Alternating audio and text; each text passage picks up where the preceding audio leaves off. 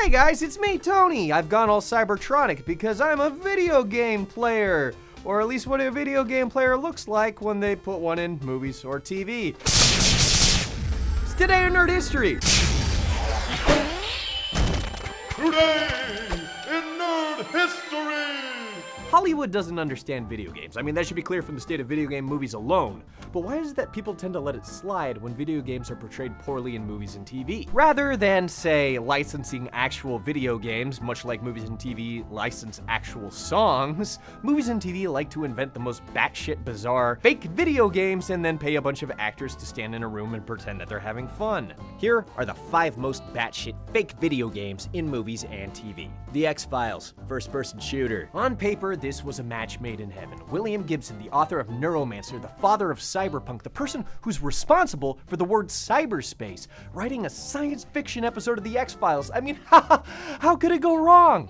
Turns out, all of the ways. This episode, titled First Person Shooter, is about a first-person shooter that is titled First Person Shooter, and that's just the start of the problems. The developers say that the game is going to be the next big thing, and they're preparing to launch copies worldwide, whatever that means, as it's essentially a warehouse with VR goggles and fake guns. Also, naturally, there's a sexy lady on the loose of the game who's killing players for real. This is my game. The episode is a confounding mishmash of dude bro shoot 'em up archetypes and a active disdain, it would seem, for people who create and play video games. The only thing that's certain is that the father of modern sci-fi thought the most popular game in the world would be a glorified light gun shooter where you stand in one place and blow up tank after tank. And the only other certain thing is that David Duchovny hates this.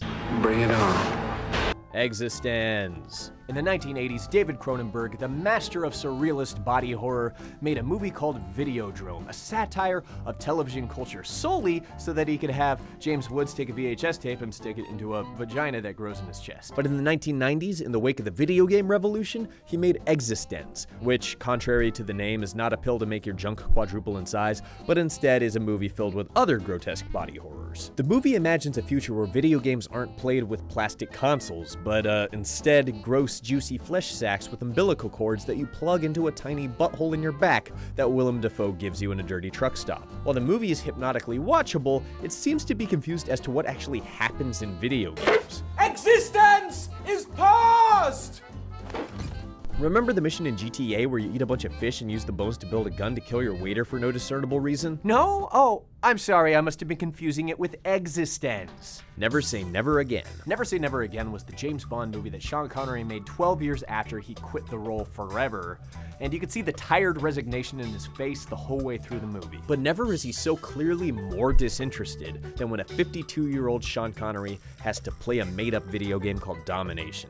The eternal battle for the domination of the world begins. I'm guessing from the ludicrously ornate wood, gold, and ivory cabinet that this game's only for rich people and that's why I haven't heard of it? Or maybe it just never caught on because it's nonsensical slog in which you use joysticks to fire lasers at countries while defending yourself from nukes that are being fired at you by your opponent. The game's joysticks emit a mild electric shock to put pain and discomfort into the losing player, much like the pain and discomfort of the people watching this, who are supposed to pretend that it looks remotely like a thing that would ever exist. Hey, buck up, Sean. In less than 5 years, you'll be an Indiana Jones, and your career is just golden from there. The Ghost Whisperer. No one should be surprised that a ghost-themed procedural starring the dead-eyed Jennifer Love Hewitt would be bad, and yet, hey!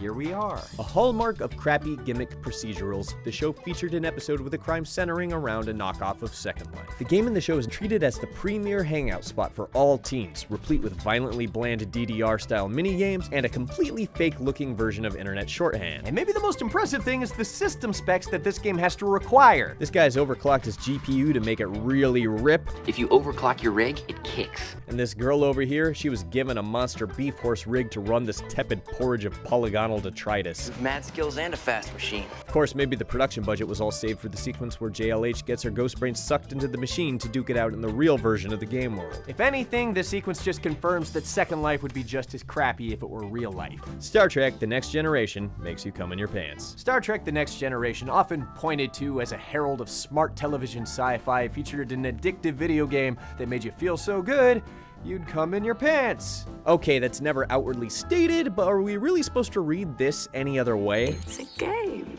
Everyone here is playing it. This game must be fun AF! What do the initials AF stand for? It means as f*** Little Will Wheaton as f*** the game looks fun as f***. AF. The game features a play space where tubes hungrily slurp up discs, which is probably as close to actual P&V that the censors would allow, which is pretty amazingly toned back considering that this episode features a woman with a literal butt and vagina growing out the middle of her face. The game turns out to be a nefarious plot to take over the Enterprise, but the day is saved by the dweeby pubescent Wesley Crusher, who manages to resist engaging in sexy time games, which probably didn't help the show's reputation of being for virginal nerds. Luckily, as time has passed, we now know that you can watch Star Trek and be a normal functioning human being, and that little Will Wheaton was probably getting his D wet like constantly. Set phasers to fuck. Well, my dudes, thanks for watching, but I gotta go back to the battle zone.